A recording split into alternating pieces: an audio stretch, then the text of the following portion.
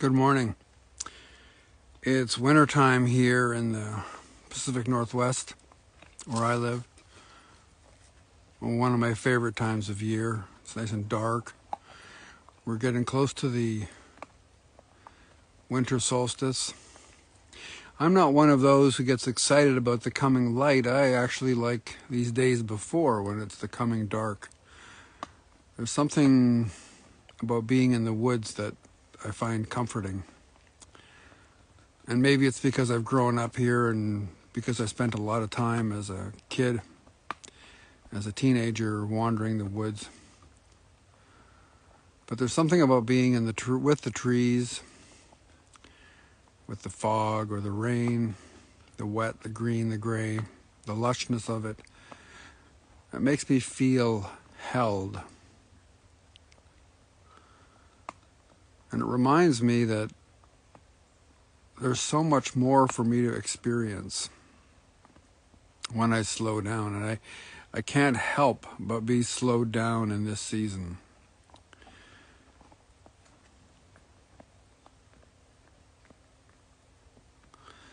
Which brings me to the topic of intimacy.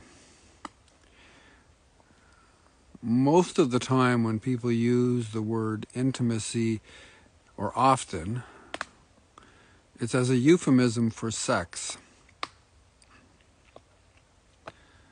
But I would ask you the question, how many times when you are being sexual do you actually feel intimacy?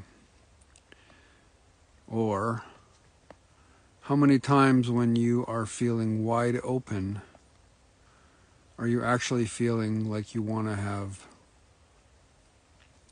a sexual engagement with somebody? They're not the same. And when they're together, they're beautiful. But I think so often in this culture we confuse them.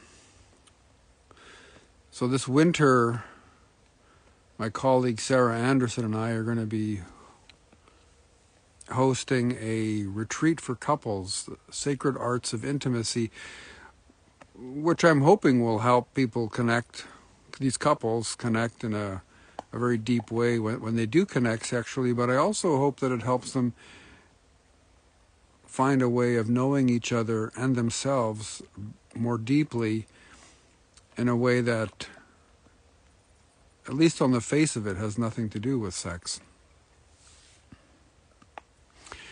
Now, I dance tango, and I make a lot of allusions to tango in what I'm writing. And part of that is because I feel like tango is the best expression that I've experienced of that risk-taking together that may lead to intimacy.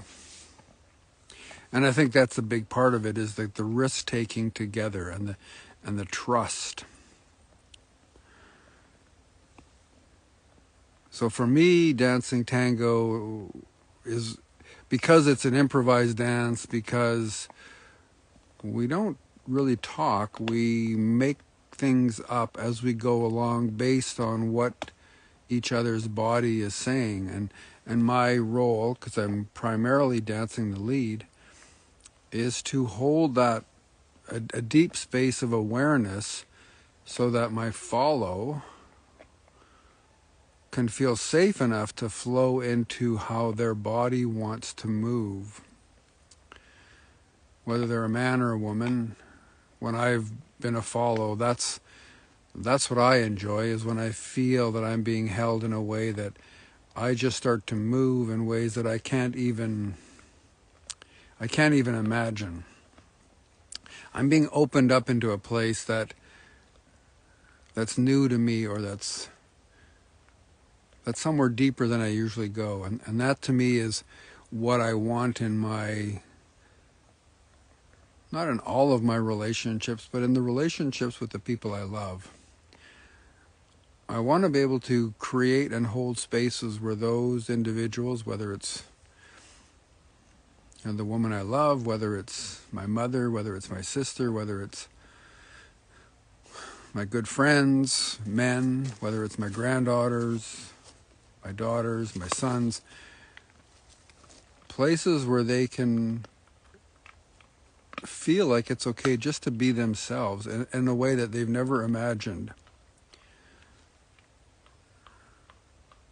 And that I will love them and hold them in that space without making demands on them, without having expectations. To me, that's an important part of this whole intimacy thing, is